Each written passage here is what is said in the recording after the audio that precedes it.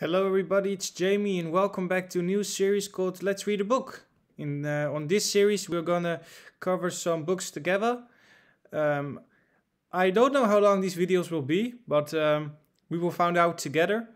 So yeah, grab a cup of coffee, of tea or whatever you like, and I hope you enjoy the video.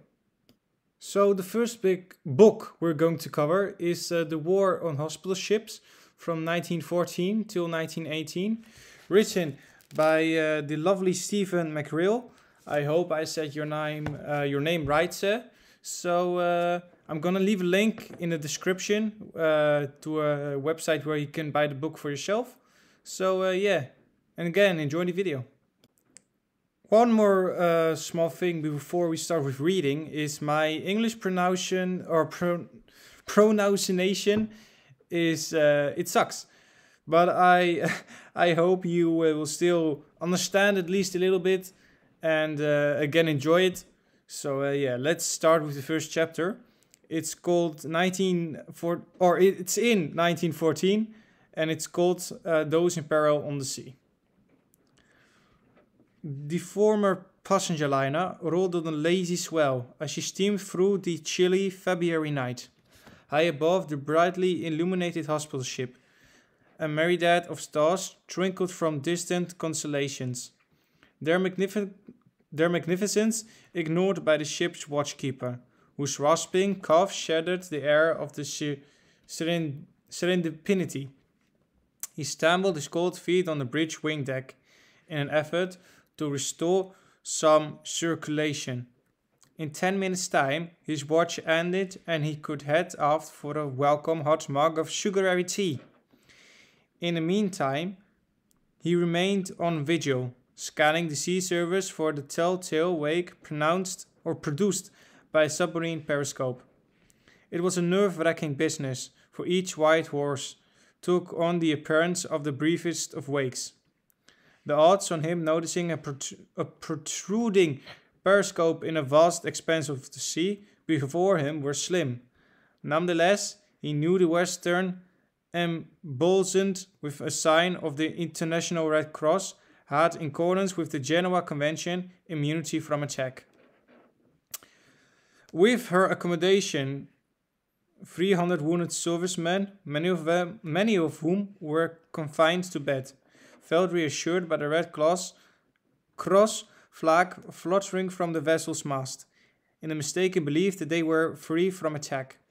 Their thoughts were contrary to the nearby submerged U-boat, whose commander, frustrated by the lack of any kills on this almost completed patrol, watched through his periscope the passing hospital ship. He briefly wrestled with his conscience, knowing all too well the consequences of a torpedo strike on any ship. Never mind the one conveying wounded. As a German naval chief insisted, the British carried munitions on such vessels. He reassured he was justified in making an attack. He called out a course which would position his craft at the right angles to the hospital ship. Torpedoes were loaded and their range set. His first torpedo struck the liner amidships. Simultaneously to the explosion, the ship lightly fated minutes later. The first lifeboats laden with people, mostly wounded, were lowered into the sea, to be gradually joined by the others. The bow of the mortally wounded steamer settled deeper into the sea, raising her stern up above the sea's surface, and displaying her now slowly revolving bronze propellers. She lay there, if frozen in time, before an almighty internal rumble imitated, and she plunged to the seabed. Apart from wreckage and a cluster of lifeboats, no visible sign of the hospital ship remained.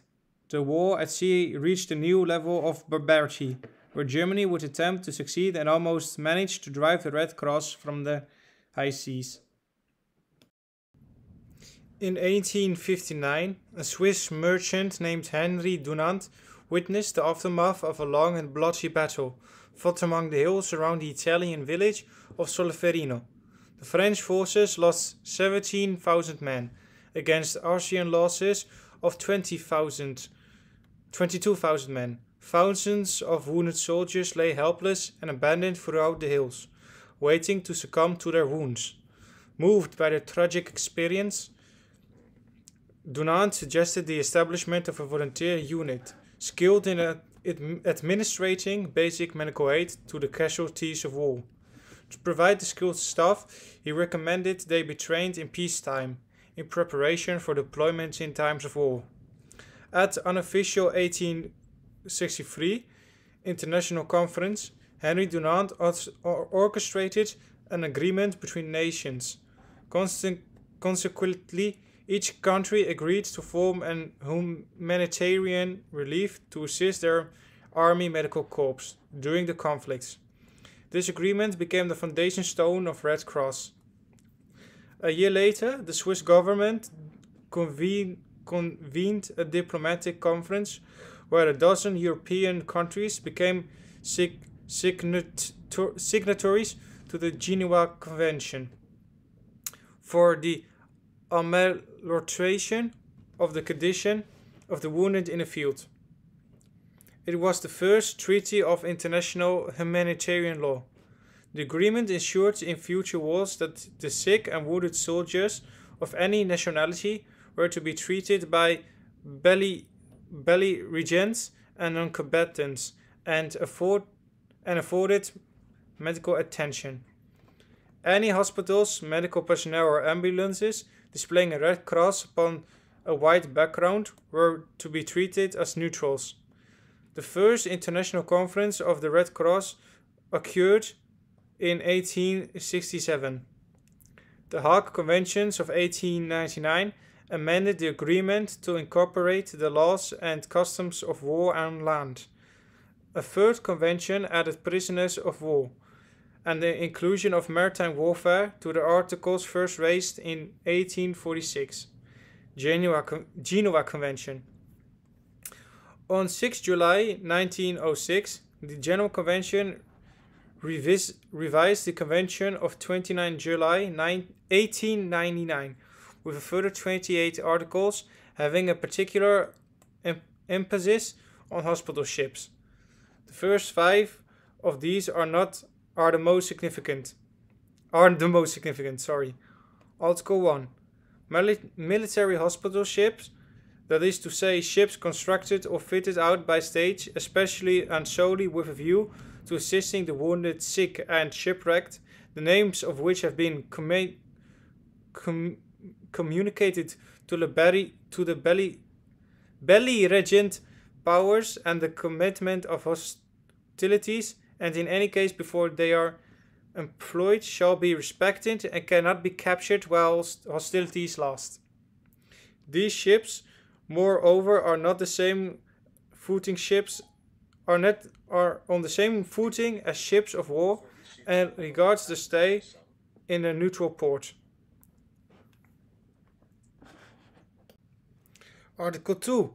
Hospital ships equipped wholly or in part at the expense of private individuals or officially requested relief societies shall likewise be respected and exempt from capture, if the belligerent power to wholly they belong has given them official commission and has notified their names to the adverse power at the commitment of during hostilities and in any case before they are employed. These ships must be provided with a certificate from the competent authorities, declaring that the ships have been under their control with fitting out and on final departure.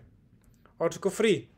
Hospital ships are equipped wholly or partly at the expense of private individuals or officially requested societies of neutral countries shall be respected and exempt from capture, on condition they are placed under the control of one of the belligerents, with the consent of their own government, and with the authority of the belligerent himself, and that the latter has notified their name to his adversary at the commencement of or during hostilities, and in any case before they are employed. Article 4. These ships are mentioned in Articles 1, 2 and 3 shall afford relief and assistance to the wounded, sick and shipwrecked of the belly regents without distinction of nationality. These governments undertake not to use these ships for any military purpose. These ships must not in any way hamper the movement of combatants. During and after an engagement, they will act at their own movements of combatants. They will act on their own risk and peril. Sorry for that. The belly regents shall have the right to control and search them. They can refuse their assistance, order them off, make them take a searching course, and put a commissioner on board. And they can even detain them if the gravity of the circumstances requires it. As far as possible, the belly regents shall enter into the log of the hospital ships the orders which they give them. Article 5. Military hospital ships shall be distinguished by being painted white outside with an horizontal band of green about 1.5 meters in breadth. In wide. The ships mentioned in Articles 2 and 3 shall be distinguished by being painted white outside with an horizontal band of red about 1.5 meters in length again, or in wide. These boats of the hospital ships and also small craft which may be used for the hospital work shall be distinguished by similar painting. All hospital ships shall make themselves known by hoisting with their national flag the white flag with a red cross issued by the Geneva Convention, and further, if they belong to a neutral state, by flying at the main mast the national flag of the belly regent, under whose control they are placed. Nothing within the convention entitled at a belligerent to sink an opponent's hospital ship. The first real test of the Geneva Convention arose during the 1904 Russo-Japanese War. Both parties had ratified the convention and mainly adhered to their agreements, or listened.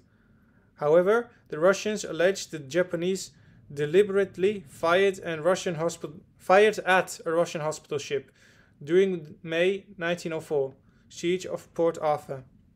The Japanese denied such allegations. In June of the following year, Japan seized the Russian hospital ship Kostramas and Mongolia, which they later released. A third hospital ship, the Orel, allegedly carried able-bodied prisoners of war and military equipment. A Japanese prize court condemned the use of El Orel for signaling and providing other than non-medical service to the Russian fleet in ways that amounted to the use of military purposes. As a result of the Russo-Japanese War, the Geneva Convention gathered in October 1907 to add numerous amendments to all previous agreements.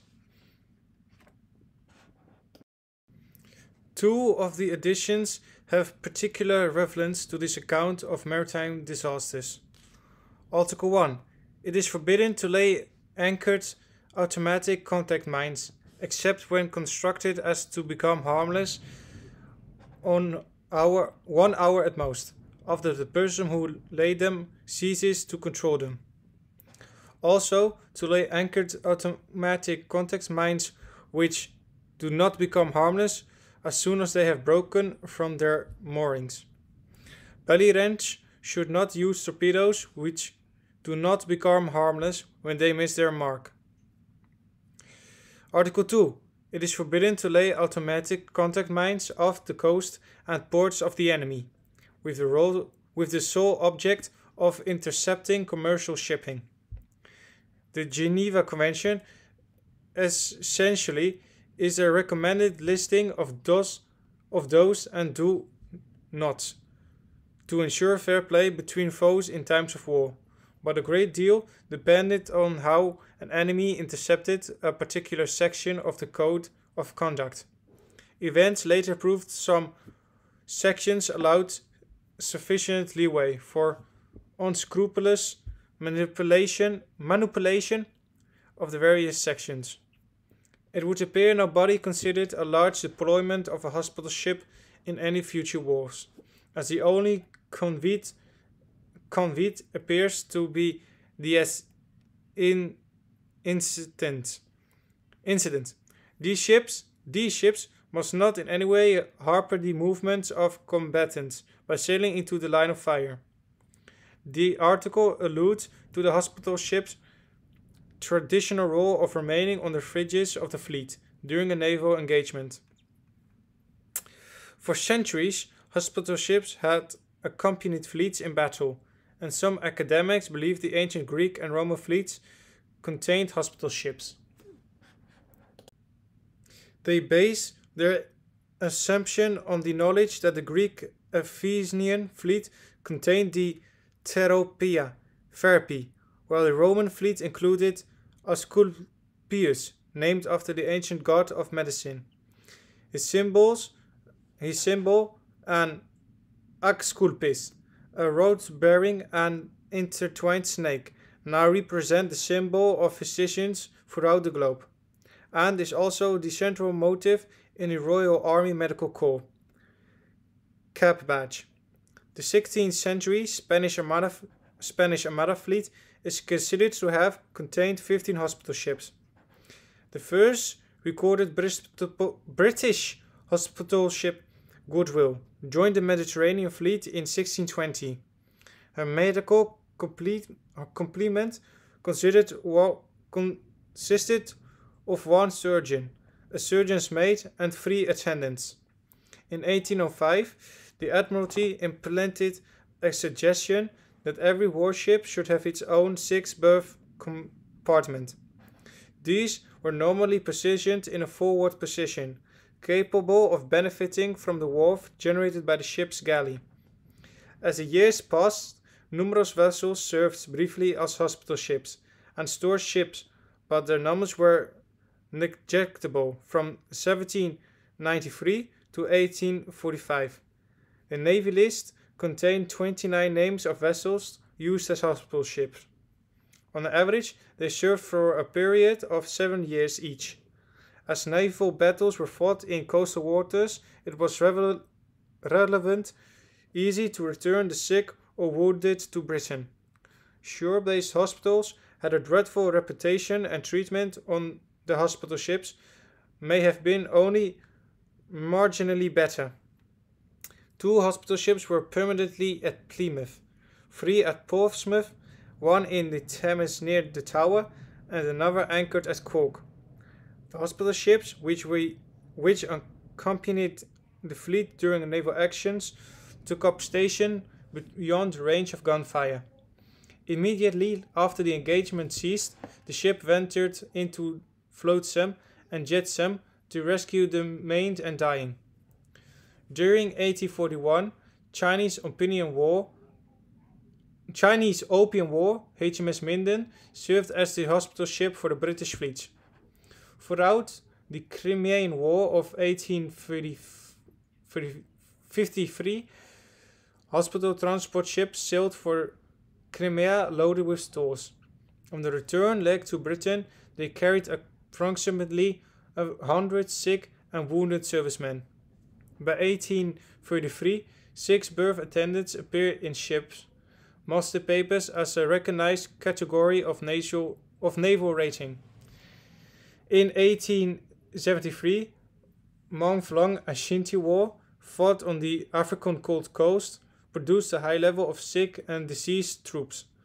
Partially among the naval content, the HMS Victor Emmanuel and the HMS Simon acted as a base hospital ship for the succor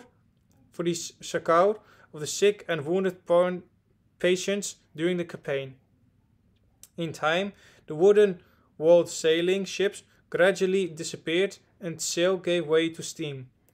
Their revolutionary dreadnought class of warships ushered in a new era of naval firepower.